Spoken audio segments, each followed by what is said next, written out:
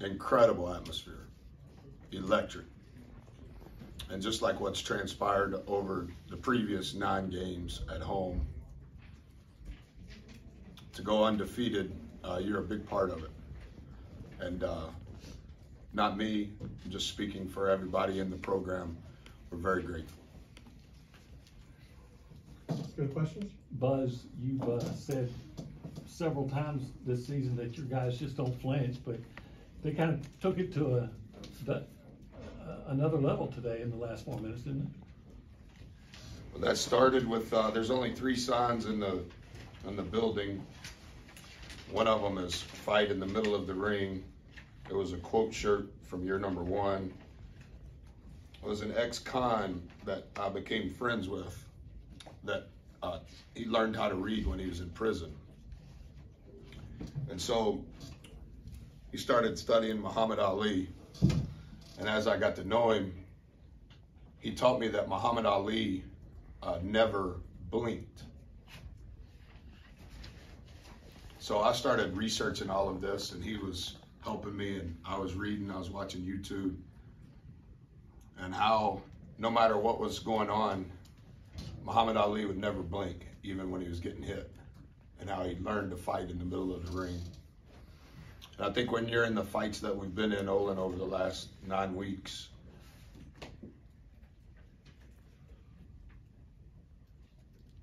your ability to not flinch just improves. Because each game, I think Florida was the first game at Florida to play in 18 games like we've played in.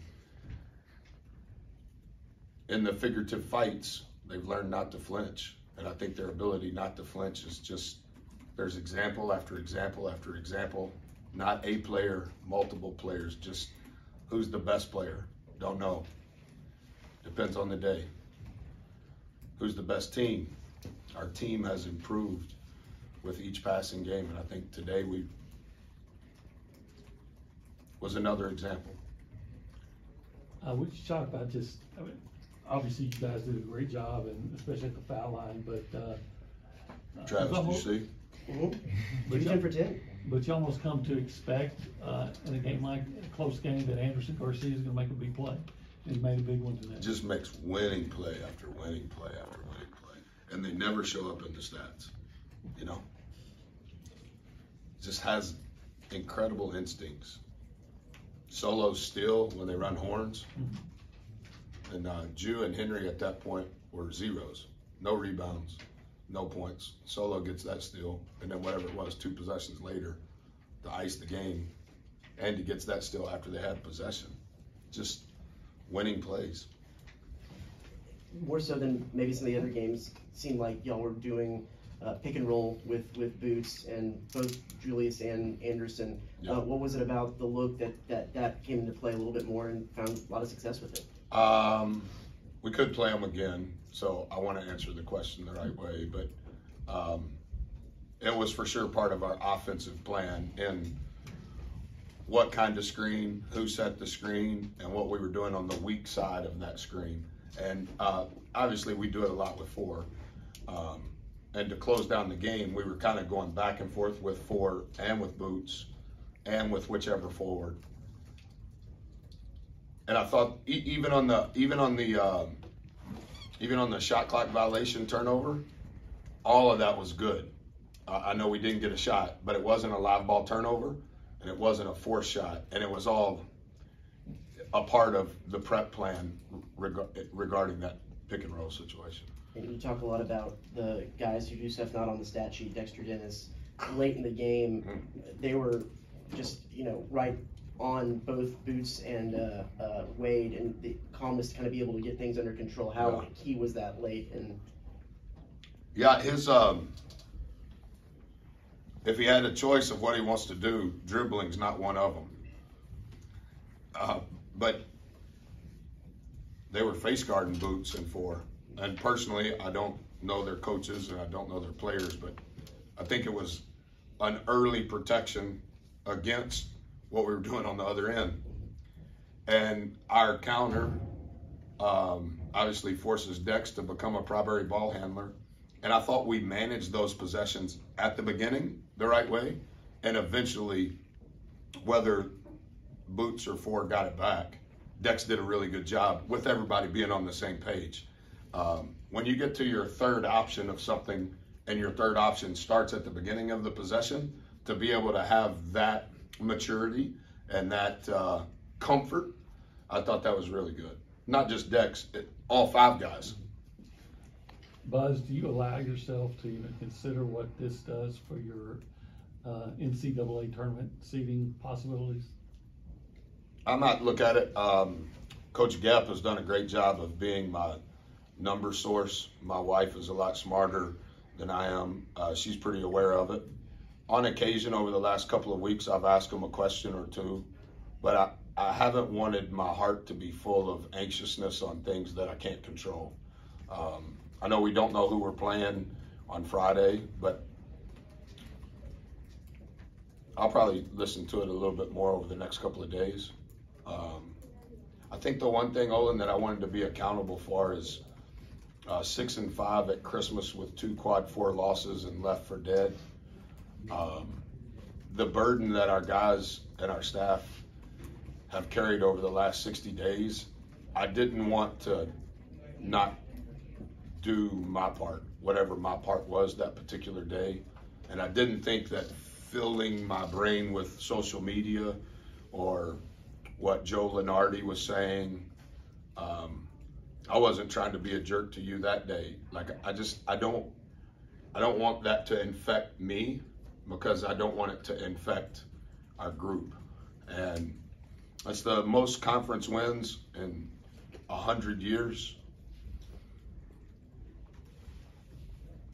We've lost 3 road games. We beat the number 2 team in the net. We beat the number 3 team in the net.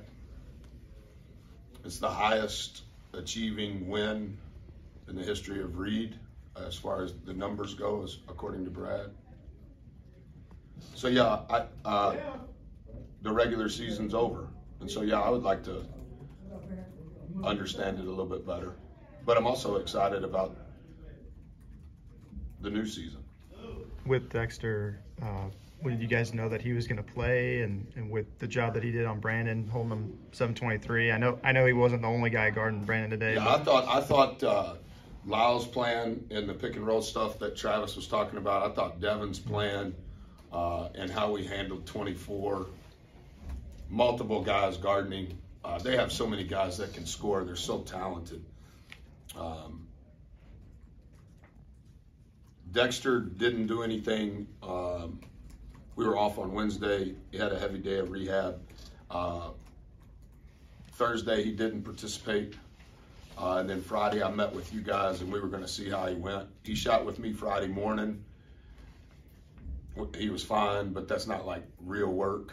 And then he did a real work yesterday, just not the entire time.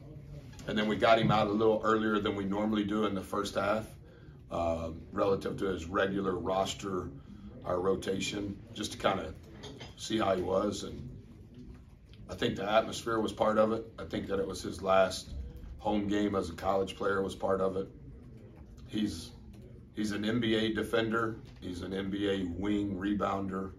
I don't know how many he had. Yeah, I mean, had 7 defensive rebounds in 32 minutes. We count on him. With Wade, you've talked about his high risk, high reward thing. He had a couple of those turnovers, but then he had the one turnover after visibly, verbally saying timeout 4 times. Yeah.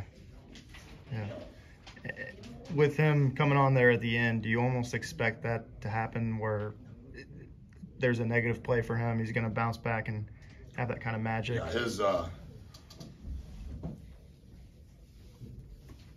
that's arguably his best trait. And obviously we've been very dependent upon it, particularly in the month of February, and it looks like March is trending in that direction. I think he's the 2nd leading scorer in the league, next to 24, in league competition only. It's been phenomenal. Buzz, back in like '06, it was rowdy and crazy. What would you attribute the crowd being more, it's like basketball knowledgeable? You know, still rowdy and crazy, but also it seems like more knowledgeable in terms of basketball around here now. Yeah, that's a good question. In '06, I was 32, and I was just as unknowledgeable as the crowd.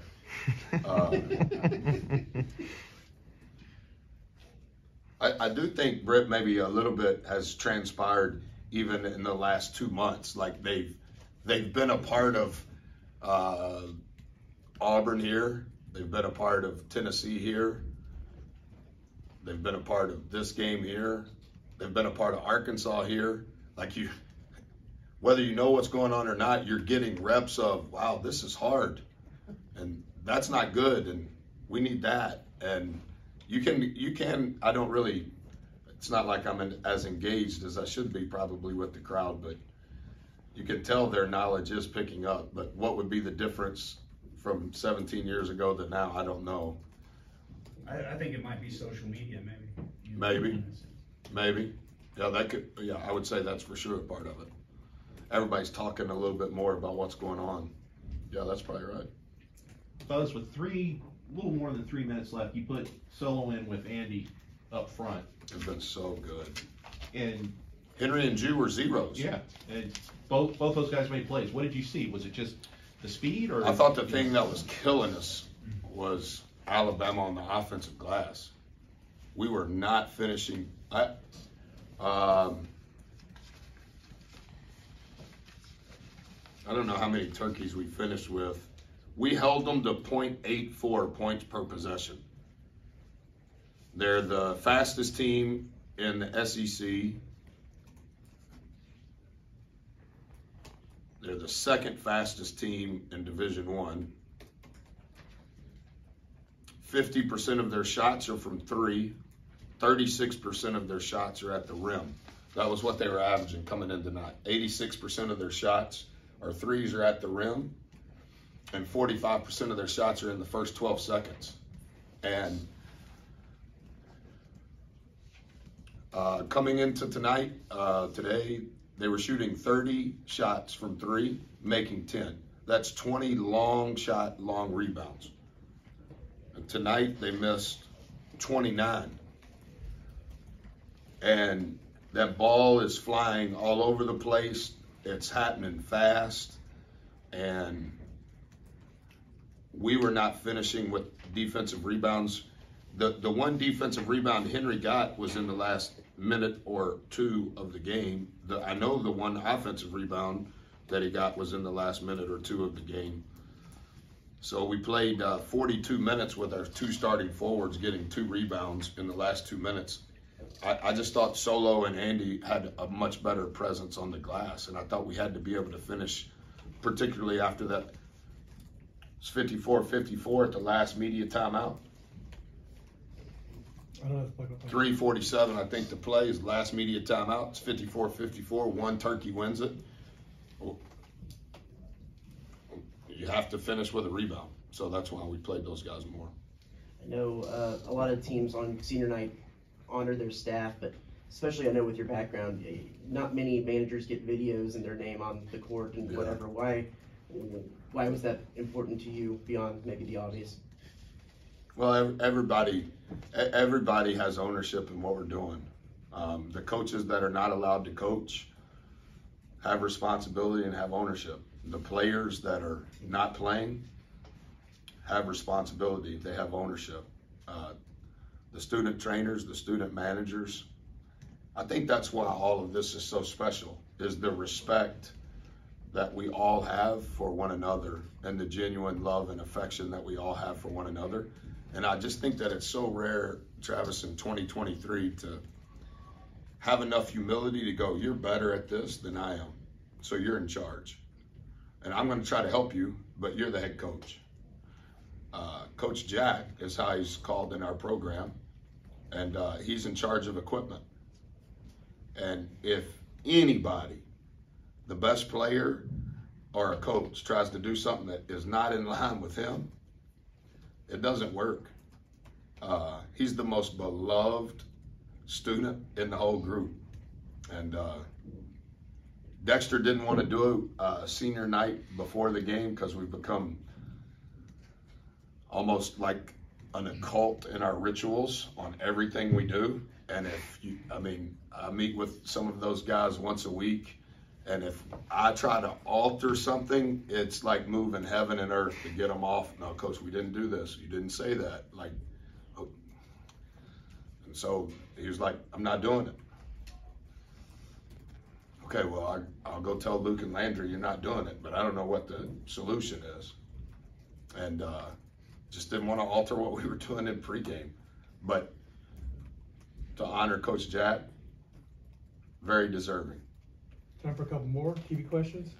Yeah, Coach, you were able to shut the door on a Bama team that we've seen them not, and kind of come back and be able to grind out some wins.